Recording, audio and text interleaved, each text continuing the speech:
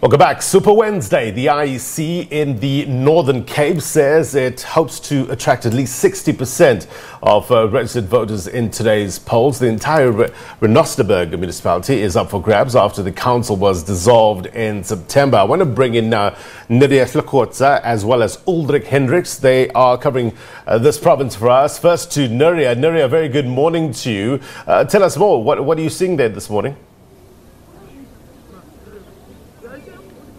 Good morning to you, Blaine. This morning, it's a slow start here in Pampierstad. We're seeing residents just coming in one by one. It's not the lines that people were expecting. And I'm saying this because this is a municipality that was dissolved earlier in the year. And I mean, there is 10 wards that are up for grabs for political parties. I mean, if we go back to history, you must remember that this municipality was dissolved because of the infighting, where we saw even ANC councillors going against party policies, voting with the opposition in those matters. We know that this is one municipality, believe it or not, that had 2 mayors and 2 speakers working at the same time. So you can imagine the financial constraints that were caused into this municipality. This is the same municipality also where we saw that the Premier of the Northern Cape admitted that more needs to be done and things need to change. I mean, this is the same municipality that owes Sidibeng Water Board, Valhart Water Board, Eskom Board, the Eskom as well. They owe millions to these water boards, which means that the people that are affected are those on the ground, which are the residents. But now, Blaine, just without talking a lot, let me speak to the residents themselves to find out that what are they hoping that could change during this time. O votile this morning. Ke eng diphetogo tse o di batlang mona? Diphetogo tse ke di batlang mo Sakhile. Ke kopa gore ba Sakhile ba ka na another party engwe chance because of renile ANC makgetlo le makgetlo. Re begile di councillor say 2 without diphetogo. Le even no like no yana metsi a rana mo Sakhile ga se metsi a good. Re no metsi a ileng gore a fail. Gantla re na le matlo since ba gile di RDP from 2012. Till 2020 azanga ra dirisa di-toilet no yana di ang mo matlong a rona but ba re bolla ka COVID-19 ile bone ba re itsenyang even le metsi a ranong a fail. So nke eletsa gore baagi ba Sakhile ba ka naya another party engwe chance because of EFF ke mokgatlo o mosha a re neng EFF chance re bone gore diphetogo tse tle go tlang ka tsone ke diphetogo tse because of ANC e re disappointile makgetlo le makgetlo. It's been many years ANC e busa but and lona di ikutlwa jang mohlomong ka ntho tsentse di etsa la masipala re bona masipala wa lona o dissolviwa o se o siyo basically ona ja ha hona political head ha ona wena mayor ha hona letho mola jone ga dio like that's why ke re ke eletsa gore re kana another EFF another chance re khone go bona diphetogo because of ANC se se itseng ke corrupt always e dira sengwe se ntho ngwe le ngwe ke corruption like no yana bana ba jele di 350 sa batho ba ileng gore ga ba bereke ba thusiwa but ba na le right ewa ya go dija but still ga gona like ga gona way forward e tsewang wa tlhaloganya ke ntho e re lang ka yone rona mo Sakhile ba Sakhile le no yana khale re dilo mo Sakhile from 1994 ba agi ba Sakhile ba dula mo but still no yana since ra getse di RDP re pekle di councillor tse 2 ga gona diphetogo mo di councillor tse peditse even le no yana like ke sorry go bua e ba ga kitse re ba ka etsa jang ke a makala ha ba pega mo ANC ba pega councillor 8 ya re itatola before e pegile mo Sakhile e ne itatola ba agi ba Sakhile re ga itse ba agi ba Sakhile but gompieno ba mo pega so ke surprised ke a makala gore why.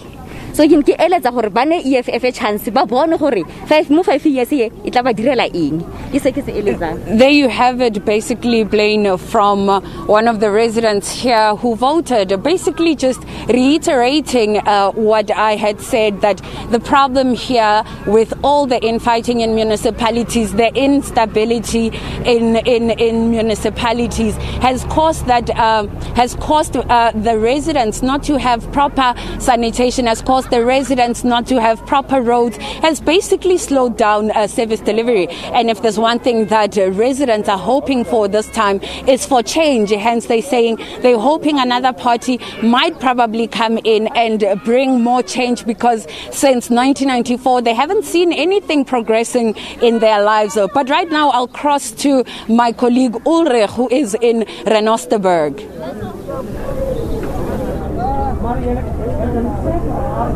Hi, good morning and welcome to Phillipstown. Thank you very much to Neria Hlakotsa, my colleague in Kukwani municipality.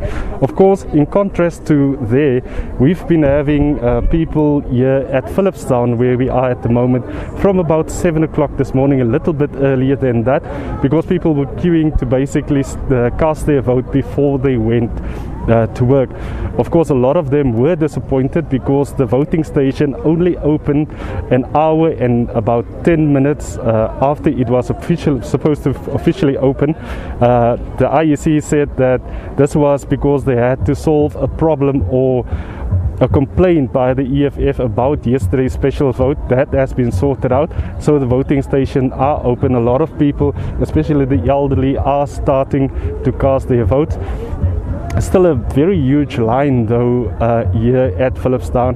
The IEC, of course, yesterday were quite concerned that people will not be able to show up because it's firstly not a public holiday, so people have to come in when they have time to vote, but also that there will be voter apathy because of the dissolution of this municipality. Of course, Renosterberg, with its 4 wards and 4 PR votes, all of them were dissolved in September this year because the provincial government described it as dysfunctional and not able to render services to its residents. Of course, like other municipalities, they are owing the ESCOM money in terms of electricity, also various water boards. So this municipality was actually switched off for a couple of days earlier this year because of that ESCOM debt. But a lot of people complaining about firstly employment, the water situation and the electricity situation here. But like I said, quite a number of people expected to vote. We actually have one of the people will be casting a vote for the first time this year. She just turned 18 last year, so just in time for this vote. Neria Hlakotsa, tell us, why is it important for you to vote, and what the experience of your first vote? It's very important for me to vote to get a better life. People must work. Those places must come right. There are no water, no toilets. That's why I'm voting. Because he must be water and toilets that people can use it. And so why do you think it's important for you to vote, and why did I mean, you've been standing here for more than 2 hours to basically cast your vote? The reason why I get to work, I work by EPWP, by road and public workers. And my mother works also there too. She works too. They work on public work, roads and public workers. That's why. Thank you very much, Latricia. Of course, she's a first-time voter, and she's in line. I think looking at this line, she's got about half an hour to an hour before she will be able to make a mark for the first time. Of course, like I said, 4 wards up for grabs and 4 PR wards up for grabs in this municipality. Of course, it includes Phillipstown, where we are at the moment. 50 kilometers from here, it's Pietersville, another small town. And then Van der Kloof, more type of holiday resort type of thing. But more and more, about 5,000 registered voters expected to cast their vote. The IEC says they're hoping that at least 60% will cast their vote. They're just fearing that voter apathy will kick in, but looking at the queues here at Phillipstown, I think that fear has been set aside. Blaine? Ulrich, as well as Neria, thank you very much indeed for your reporting. As the IEC officials tell us, it's so important to have good turnout. Why? Because during by-elections, even a handful of voters can sway a result. So people need to come out and, well, have their voices heard in terms of their vote. Neria and Ulrich, appreciate your reporting.